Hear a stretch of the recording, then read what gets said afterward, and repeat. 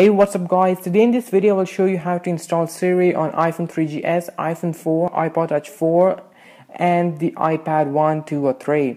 Now you first of all need to have a device jailbroken on iOS 5.1.1. You can do it from App Store and it just takes a minute or so.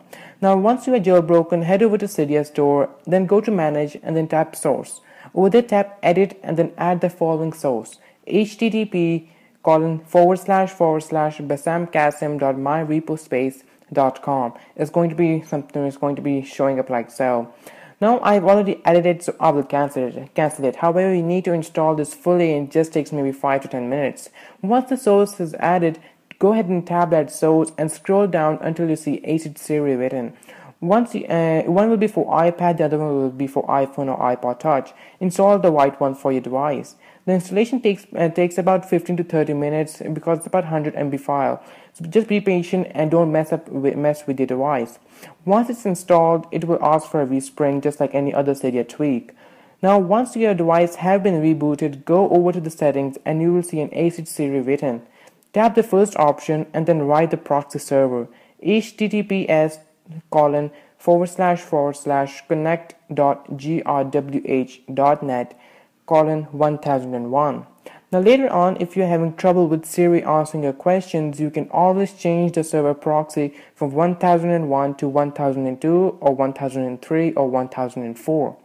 Now that you have written the proxy server, go over to Safari and write down this link for installing a certificate profile in your device. The link is http://connect.grwh.net/ca.pem. It will redirect you to the settings app where it will ask you if you want to install the profile. Tap install both the times. Now you're pretty much done. All you have to do is now reboot your device for one last time. Once that's done, head over to the settings, go to the general and you will see Siri written.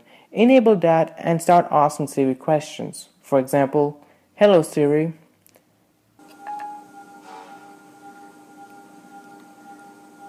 Hello, Master. Set a timer for 40 minutes.